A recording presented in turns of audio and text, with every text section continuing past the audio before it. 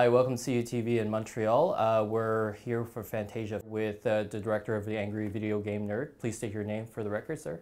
My name is Kevin Finn, co-director with my buddy James Rolfe. What was the story about? I felt like just watching this film that it was more of a love letter to the fans. Yeah. And like a little bit of side about, gaming. So like, what did you think the story was really about? What was the purpose of this film that couldn't have been done in like the series? Yeah, I think it was just to get the nerd out of the basement, you know what I mean, and send him on like a big nerdy quest, you know. So it became like a classic like Holy Grail story, like to find like the X marks the spot treasure. So it's basically just a disgruntled gamer trying to overcome his phobia of the worst game of all time, and we use one of the greatest game stories to do that. So he and I were talking about maybe doing that for a 100th video game review, and when we were chatting, I was just like, oh no, this is a feature film. This is like an Indiana Jones style adventure. So we went in with that direction.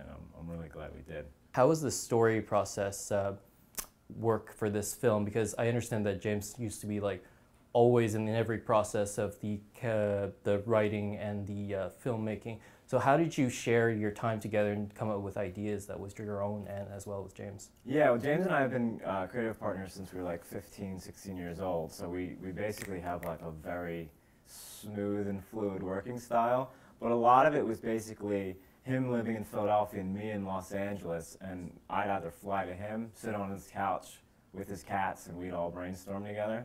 Or he'd fly out with me, and or we'd do some Skypes.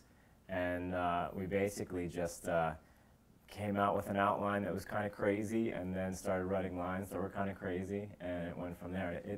Because of that, and because of our schedules, like him doing the Nerd series, and me, I produced television in Los Angeles, it was such a slow process, and we must have had like 85 drafts.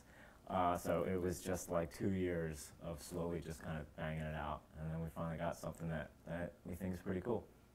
How's your experience in American television series was brought into this film? This is basically your first feature film, right? Yeah. So between the two of us, we've done a lot of shorts, but never a feature, and something we've always talked about doing. But the cool thing is, I was able to bring a little bit of like that big set experience. We had like 40 or more, people working for us at any day, at any time. So the television producing side of it was just kind of a natural feeling for me, whereas James is working with a very small crew. Like it'll be him and like Mike Matei at most, and maybe an actor. So it was good that we could kind of work together and work off each other's different strengths and experiences. So that worked out good. Was it always your intention, you and James, to create it in this sort of like Troma Pictures-esque, from the low very budget? Beginning. Yeah, we definitely weren't gonna let the fans down, and I think if we would have done anything more or less, we would have. But I think honestly, when we were talking in early drafts of the script, it was going to be more. Like we have. Spoiler alert, I'm not going to say that. We have certain things, like we were going to have like more strings, like more obvious. We were going to go like way with it.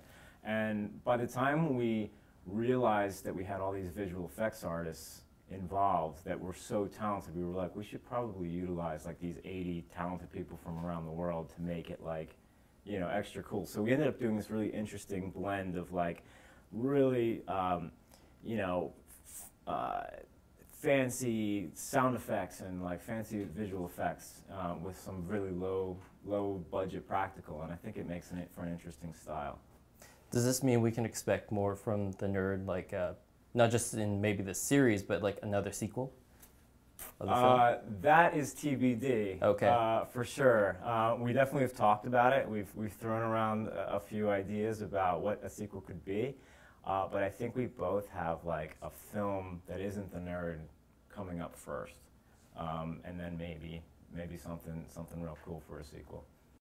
Any other projects that you might be working on in the future that we can expect? Yeah, there's like a comedy heist that's in the works, and a horror movie for sure that James and I have discussed.